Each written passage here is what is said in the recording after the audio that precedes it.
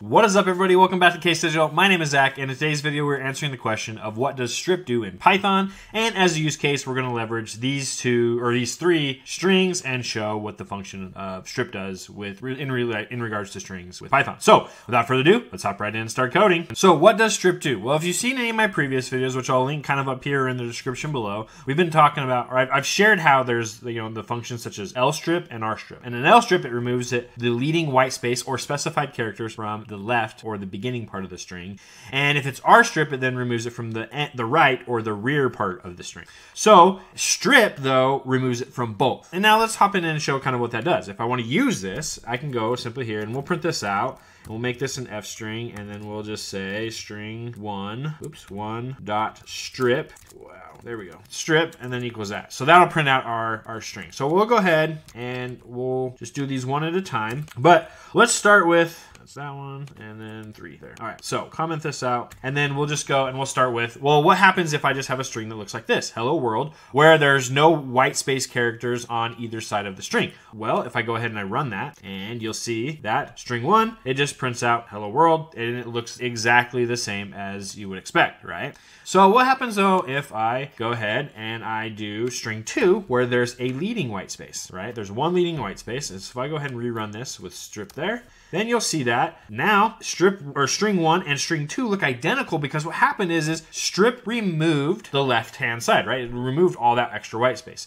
Now we have this string 3 where we have all of this white space that's on the right-hand side, right? And it's got all the sorts of white space characters. You got regular white space, just spaces. You got new lines, tabs, return characters. So if I go ahead and run string 3, you'll see that now strings 1 through 3 all look identical. It removed that extra white space, right? So now, again, I've showed this in my previous video when I was talking about right strip, and I'm going to do another string example here in a sec. But before we get to that, if I put a character in here, I'm just going to put like an E for fun, right? What we should see is that if it's removing it from all white space characters and specified characters, and I'll get to that here in a minute, if it's removing those from the string, what we should see is that this should be the return value of strip, right? And then all of this should basically be removed. So if I go ahead and rerun that, you'll see that string 3 now looks different and looks as we expected, right? Because it's only going to remove it from the start or end of the string if it's there. And again, this is part of the string because there is a specified character, and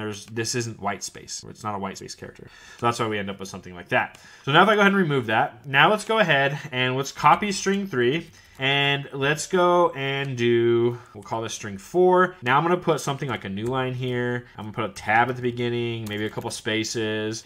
And I'm going to go ahead and print this out. So what you'll see here is now I've added it at the very beginning and at the end. So string 4 has white space characters at the beginning and the end. And if strip works how I said it should work, and how the document specifies it should work, you should end up with all 4 of these strings now looking exactly the same, just like these 2 right here. So if we'll go ahead, rerun that, and just like that, they all look the same. It removed the white space characters and from both the front and the back. And that's the point of strip. So now let's talk about removing, or how it can help remove specified characters from the front or the end. All right, so let's talk about how you can use strip to help remove characters from a string, but it's only going to be from the beginning or the end. It's not going to be in the middle, like something like you would see with like the replace function, where it'll go through and iterate through that string, find the specific substring, and then remove it out, whether that's with an empty, or replace it, whether that's with an empty character or an empty string or another thing or another set of characters. What this will do is if we look at what the documentation says, it returns again a copy of a string with the leading and trailing white spaces removed. That's just what happens to strip normally when you don't put anything in the parameters, right? But if you put parameter in, if chars are given or a string of characters are given, and it's not none, like it's going to remove the characters within the chars instead. It's not gonna do it like within, like I mentioned. It's gonna only do it from the beginning and end. Now let's talk about this.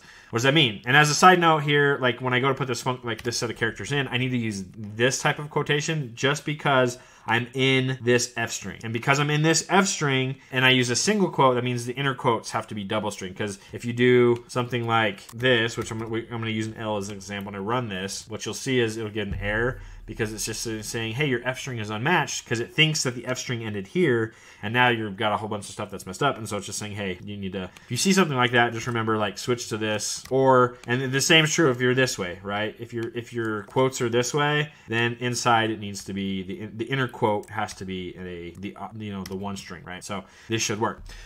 We'll just leave it here for now, but if I rerun this, you'll see that everything should just look at like it did. It should look like hello world. It looks the exact same thing. Nothing got removed. Well, I said to strip out the L. Again, it only works if the L is at the very beginning. So what happens if I do H? Capital H, right? Because we'll do this one. Well, we'll do this one first. We'll do lowercase h. If I go ahead and run this, you'll see that hello world, it's all the same. It's because there's not a lowercase h at the beginning. Now, if we go back in here and we got capital H, what this will do is, because the capital H is at the beginning, it'll remove it. But here's something fun. What if I say I want to remove I want to strip out from the very beginning and from the very end the capital H, a lowercase h, a D, and a capital D, right? If I were to go ahead and rerun this, what you'll see is it removed both the H got removed and the D. And it's just saying I'm going through and I'm removing these characters. It doesn't matter where they are, as long as they're at the beginning. But here's something that's kind of interesting that I thought was kind of cool, is if I say, and I also remove an E and an L and an L, oops, E and an L, and we'll do an R. What do you think is going to remove? Like, we'll take a little pause here, let you guess. But if I want to strip out these characters, H, capital H, lowercase h, capital D, lowercase d, capital E, lowercase e, capital L, lowercase l, and R, well, that's at the beginning. We know that's going to be removed. That's at the beginning or the end, so that should probably be removed. But, like, will anything else get removed because they're interior? Well, let's take a look. As you see, we're left with a string that is the result of just like, oh, comma, whoa.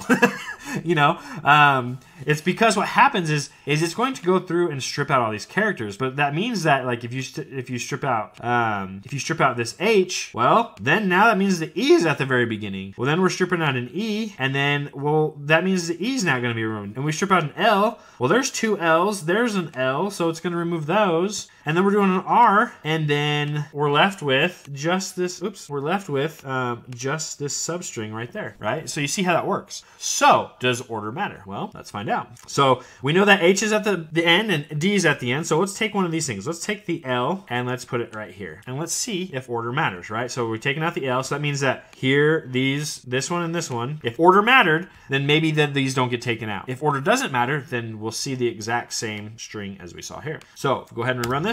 And we find out that order doesn't matter. It's just looking at all the characters that are in here, and then as it removes some from the end, if they're there, if they could be at an end position. So that is the strip function. That is how you can use it with characters. That is how you can use it. Typically, a lot of times you'll see people just do this, so they can take something that looks like this, or something that looks just like, /n. And if we go ahead and rerun it, you'll see that, again, it's just those. And then if you're using characters remove, it'll remove them from the end, and you get something that looks just like that. So I hope you found this helpful. If you have any comments, please leave them in the question, or if you have any questions or comments, please leave them in the comments below.